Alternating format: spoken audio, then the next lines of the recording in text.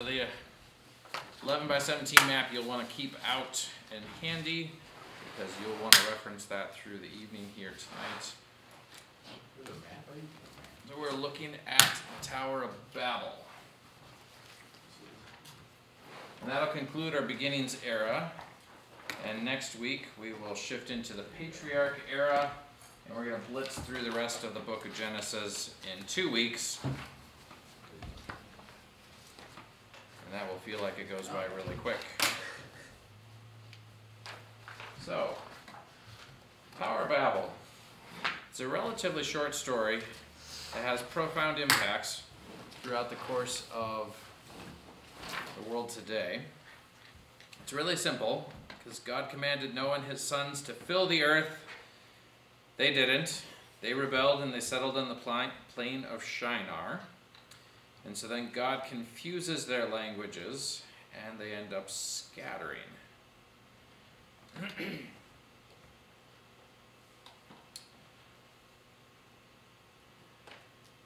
And one of the cool things about this history, or period of history in the world, is that geography is not nearly as fixed as we think of it today.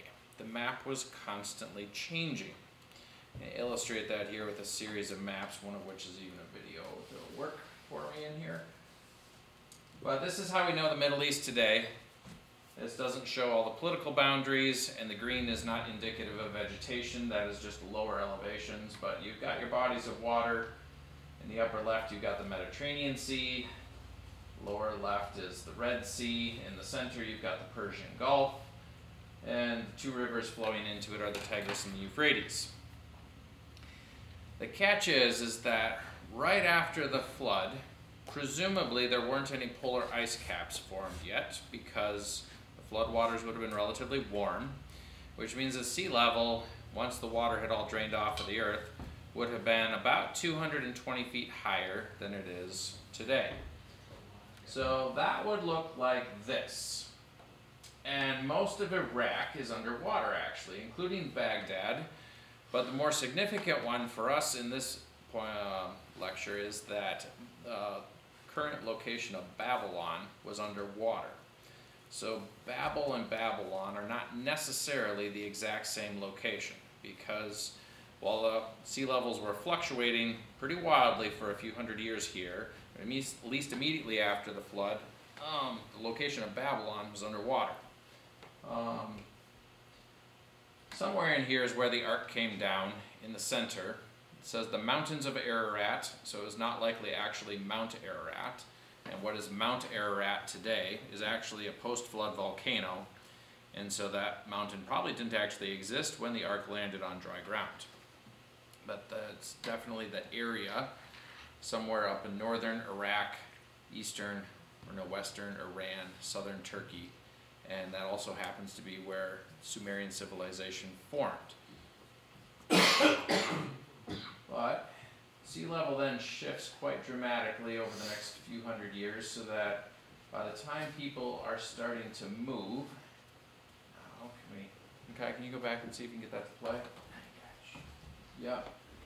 Sea levels drop about 630 feet, which allows human migration quite dramatically. Can you pause there for just a moment, Makai? And get rid of that thing on the bottom. You have to move on to the screen. Yeah. Anyhow, so yeah, you can go ahead and pause there. Notice how there you go. Nope, it also isn't. hit the space bar. Yep. So there is no Persian Gulf at the peak of the Ice Age, because the Persian Gulf would have all been above water. And at the base of the Red Sea, you can see that Africa is actually connected to Yemen. Now you could use that mouse and hit the X in the lower right. There we go. Yep. Africa is a little bit bigger, but otherwise it looks mostly the same. It's connected to Spain. Yes, Spain connects there at the end of the Mediterranean. And Mediterranean Sea is landlocked. Yep, the Mediterranean Sea is landlocked. The Adriatic Sea is largely non-existent except for that little bit by the boot. The Black Sea is much, much lower. Alright, keep going, Micaiah. Notice Great Britain is landlocked because the North Sea didn't exist and the English Channel didn't exist. Iceland is huge. Yes, Iceland is huge. This is Yeah, that's all underwater now. Keep going. Yep. Moving over to our side of the planet. Oh, The east coast is much bigger. Florida almost connects to the Bahamas and Cuba. Florida's chunky. Yep, Florida's chunky. Gulf of Mexico is much smaller. Okay. It's like a nose. Hudson Florida Bay like was a under nose. 2 miles of ice. Greenland's Keep going. And in the upper left, you'll see that Asia is connected to Alaska. The Bering Strait does not exist right there. Very good. Thank you, Micaiah. So that visually illustrates, now we need to get to the next slide if we can, what's going on and facilitates a human migration pattern after the Tower of Babel. You've been learning about this, yes. So the human migration is fascinating because you can study it in multiple different ways that independently verify and support each other. One of them is through the human Y chromosome, because fathers pass their Y chromosome on to their sons without any modification from the mothers. And mothers in the same way will pass on their mitochondrial DNA precisely without the father having any impact on that. And those end up being genetic markers by which you can trace human migration patterns. And another one that is independent of all genetics is human languages, which also trace human migration. And all three of those lead back into the Middle East. Now this one has an assumption. There's the assumption that all humanity came out of Africa, and so they have the lines coming out of Kenya down there. But you'll notice that going from Kenya, you go straight up to the Middle East and then it scatters out from every other location. So that could just be a single stretch of the human migration that was reversed, and then you have it coming out of the Middle East, right where the Tower of Babel is. And people move from there into Europe, into Asia, down into Africa, and then into the Americas. And actually, human migration did not finish settling and populating the entire Earth until the Vikings and the Inuits made it to Greenland in about 1200 AD. And so it took actually quite a long time. That was about the same time Pacific Islanders made it over to Easter Island, otherwise known as Rapa Nui. And by this point in time, you have lots of settlements and empires in other places. One thing that I realized when I was reading a book about this migration is that post-flood, you have two different types of civilizations that can move around the earth to go ahead and fill it. There was a new form of lifestyle that was not available pre-flood, that was available post-flood, and that is the hunter-gatherer society. Because people were able to kill and eat, they could actually just go hunting and eat. Whereas before the flood, to righteously eat, you had to farm it. So this creates two very different speeds of being able to migrate away from Babel. If you're a hunter-gatherer, you can go wherever you can find an animal to hunt and kill and you can eat, and you're not tied down for a growing season by a field, which means that you can move for 12 months out of the year instead of just a handful of months out of the year. So that's one of the reasons why archaeology today finds hunter-gatherer societies evenly distributed throughout the whole earth by what they mark as the year 12,000 BC, which would be just slightly after Babel, closer to 2000 or 2100 BC probably, because people were able to spread out quite quickly if they were employing the hunter-gatherer strategy. But if they were a farming civilization, like the Sumerians were, then things go much slower. One thing you'll notice is that farming civilizations start in river valleys simultaneously and almost independently of each other as far as archaeology is concerned. In the Nile River Valley, the Indus River Valley, and the Chinese river valleys of the Yangtze and the Yellow River. And all of those are connected by waterways to the Middle East with a little migration over land necessary. And so that would be where farmers quickly made it to post-Babel and then started their agricultural expansion across the rest of the world.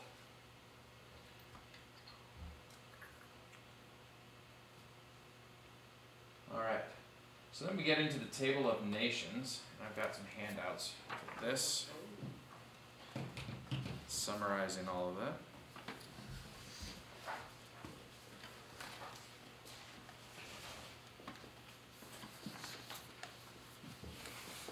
One of those back to Jeremy.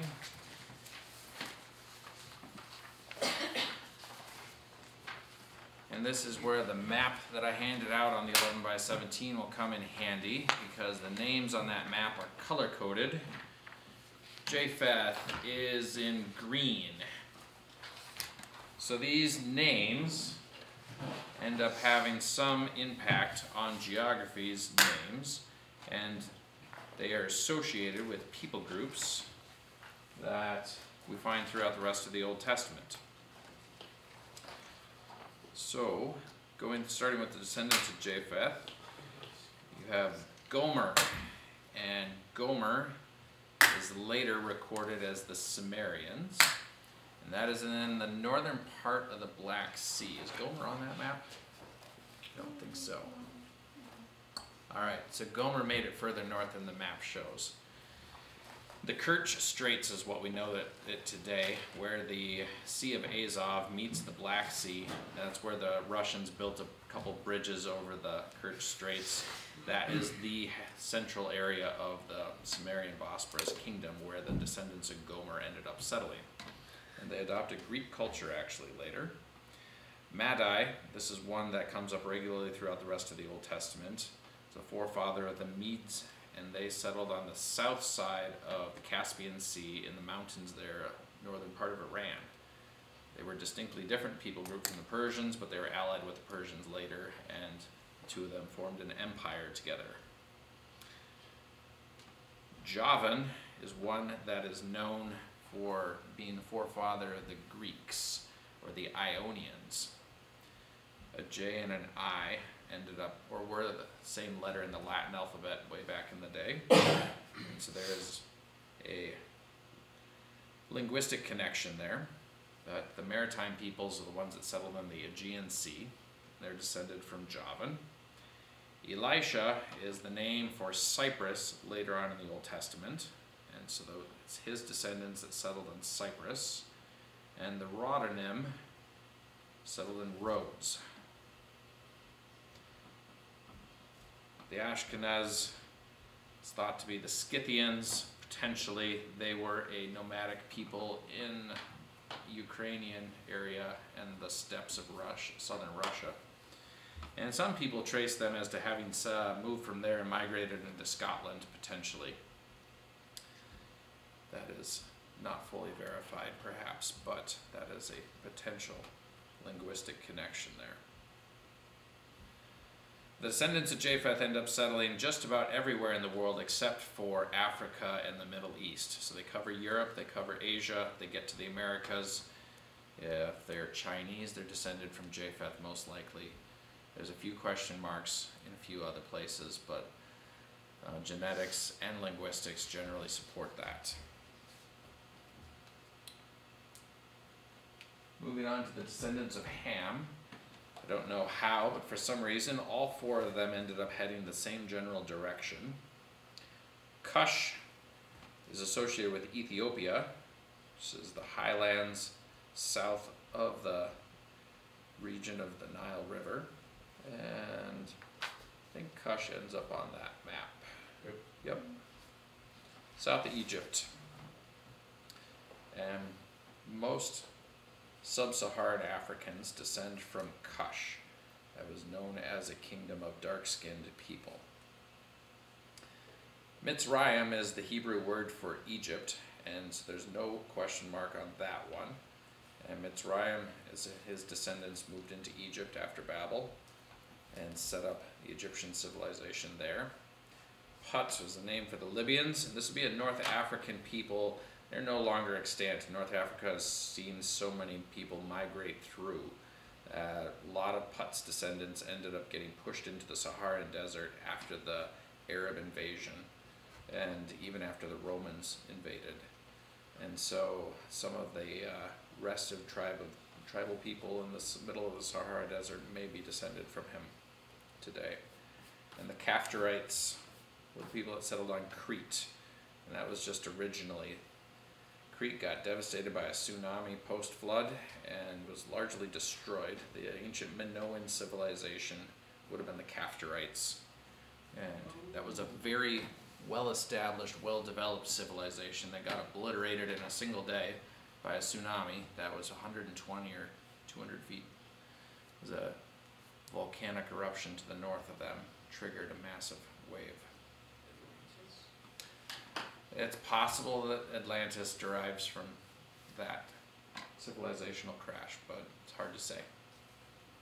Nobody knows where Plato's actual source was. He says he heard the story in Greece or in Egypt, but there's nothing in Egyptian stories that would point to it being the predecessor for that story. One of the descendants of Cush is a guy by the name of Nimrod, and his name means "let us rebel," which has led many people to think that he might be connected with the rebellion at Babel. If you remember, post-flood, people are still living several hundred years, and so it's quite likely that a whole lot of generations were piled up and alive all at the same time. And his name actually gets preserved in the Babylonian god Marduk. The Ni is a prefix in Hebrew, and the key root of his name is the MRD consonants, which you can see in Marduk. And he pops up regularly in Babylonian lore and myth. And he was clearly a king in Mesopotamia, as he is described, because the centers of his kingdom were Nineveh, Babylon, Uruk, and another place. And those are extant geographical locations today that you can find, and they do a lot of archaeology in those locations. Let me see here. I didn't hand out the next one.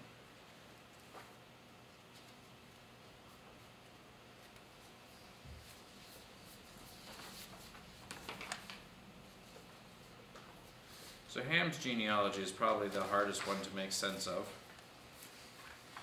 because he had so many descendants that were listed. But if you look at that closely enough, long enough, you should be able to make sense of it.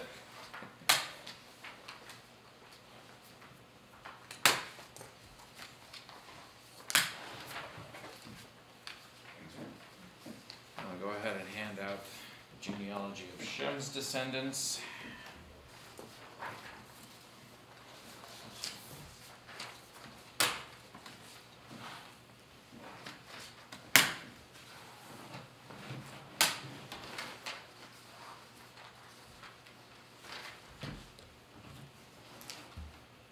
Shem's descendants, if you look at the map, largely stayed in the Middle East and didn't move out too many places. So you're going to find them in the Arabian Peninsula and in Mesopotamia.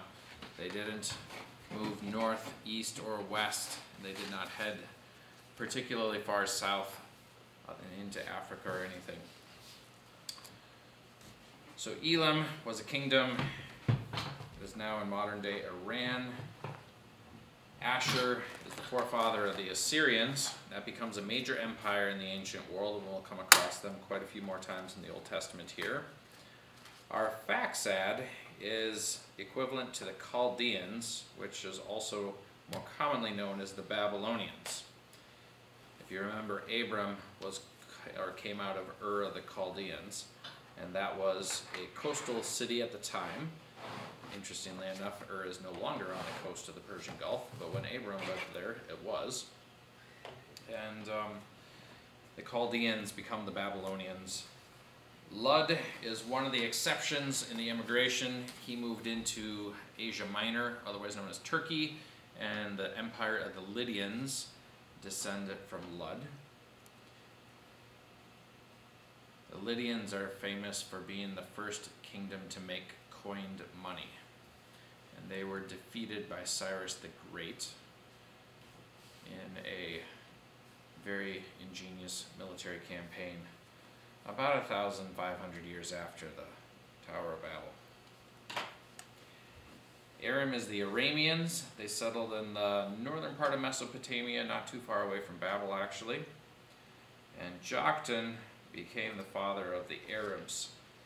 Oftentimes people think that the Arabs descend from Ishmael, but I actually trace their genealogy back to Joktan, who was the brother of Peleg, Ishmael being descended from Peleg through Abraham.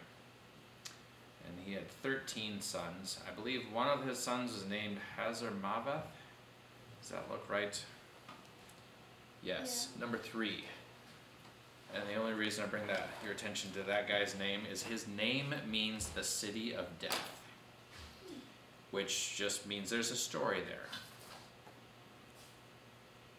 Either he brought death to a city or he was born when a city got wiped out by something or other, but his name means the city of death.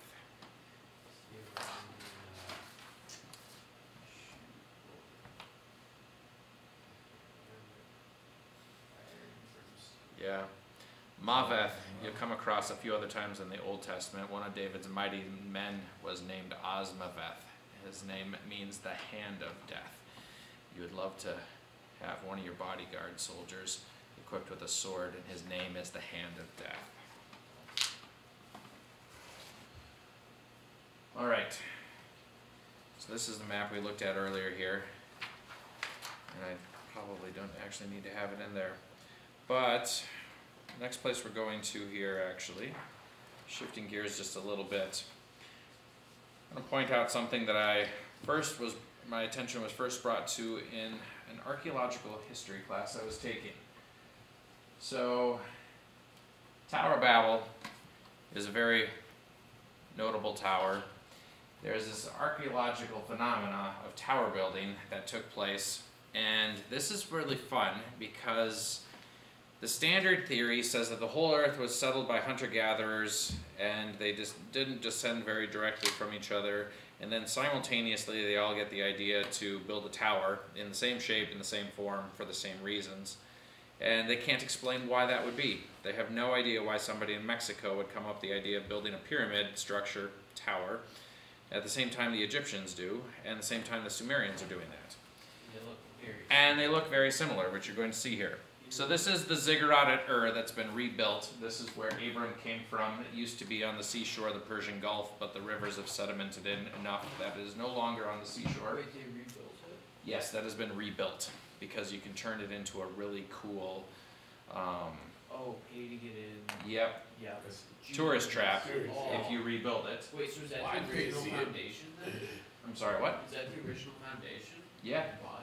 At the top you can see it's still not fully rebuilt, but they figured out what shape it was, and that's what the ziggurat looked like.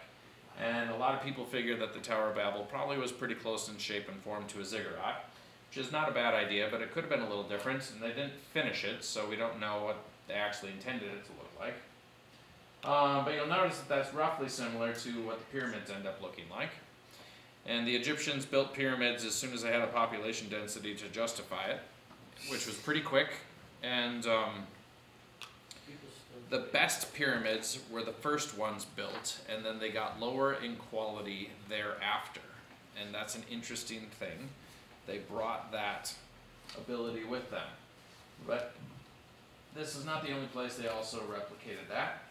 In China, and this is a good deal later actually, but there's a mausoleum. This was an earthen pyramid. It's a little shorter than it used to be.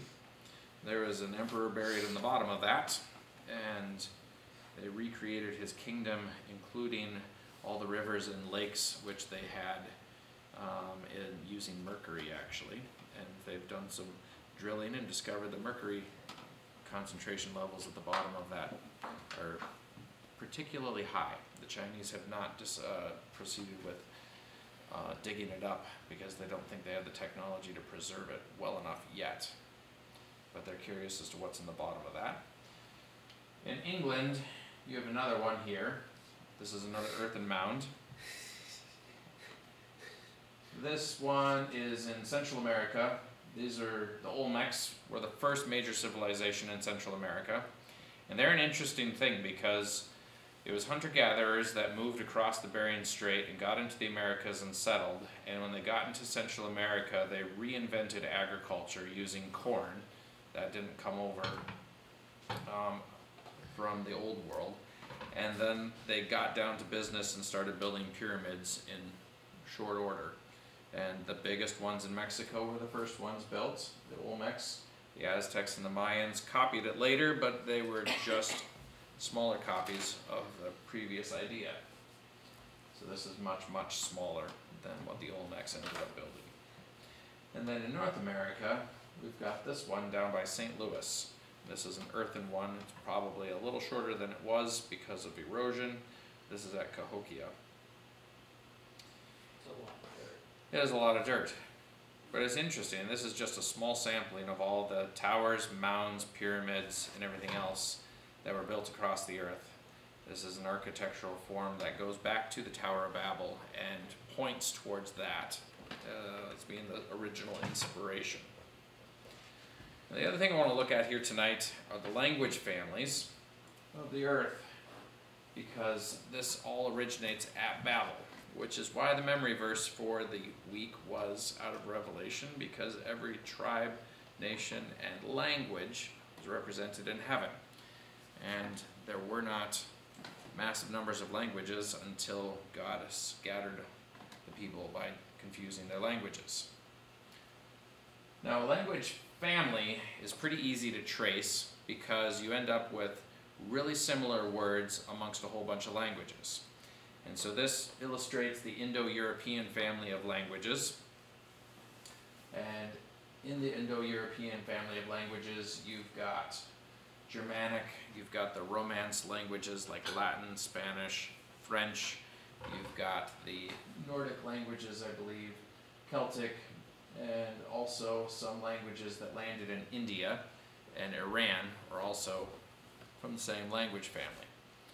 And this would point to a migration out of Central Asia into both Europe and also down into India. And they've traced that genetically and linguistically. And they all seem to descend from one common language that was probably created at Babel. And the idea of language families today is that language probably should have only evolved once, and so all the languages should evolve back to some common tongue, but they don't find that at all. And so what actually is represented in the world families of languages is more of a forest of a whole bunch of related languages that are not actually related to each other at all. So just like in a forest in the woods, you can come across oak trees and maple trees, and they all have branches and trunks and leaves and everything like that. One tree is not connected to another tree, though. They're all independent. And in the language forest, there's about 130 different families of languages. Some of them have lots and lots of descendants, and some of them haven't fared as well because of imperialism and immigration patterns and such. And so there's only a few extant representatives today. Papua New Guinea has a diverse number of languages, and there's a huge number of variety in there. But in any case, this too points towards Babel, because it's impossible to think that language would have simultaneously evolved in the human race 130 times to create the 130 language families that exist. Another one I'll point out to you is the ancient Sumerian tongue. And this is a unique one to me because it is the oldest written language known on the earth, but it is completely isolated from every single language family in the world. The Sumerians were, of course, the people that lived between the Tigris and the Euphrates River in the neighborhood of Babel. And they have a language that doesn't seem to be related to any other language spoken, even though they were the first civilization. What do you suppose happened to the ancient Sumerian? What if their languages got mixed up and puzzled? And nobody ended up speaking it anymore. Yep. There were some people that understood it as a dead language. The Assyrians maintained the memory of it, and Akkadian is the only other language that might possibly be related to it, but that one is not that similar to it from what I read. I don't speak either one of them, so I don't know. But there's a lot of what I would say is circumstantial evidence that would point to Sumerian being the language that came through the flood on the ark, and that all the people were speaking when they were trying to build the Tower of Babel, and then they got scattered and changed all their languages, and they went forth into the world. And interestingly enough, you can see the family groups through the descendants of Shem, Ham, and Japheth as they went forth, and languages and families seem to go together. And eventually, through lots of complex periods of migration, you end up with the world today. Anybody have any questions on Babel, the language families, all those things?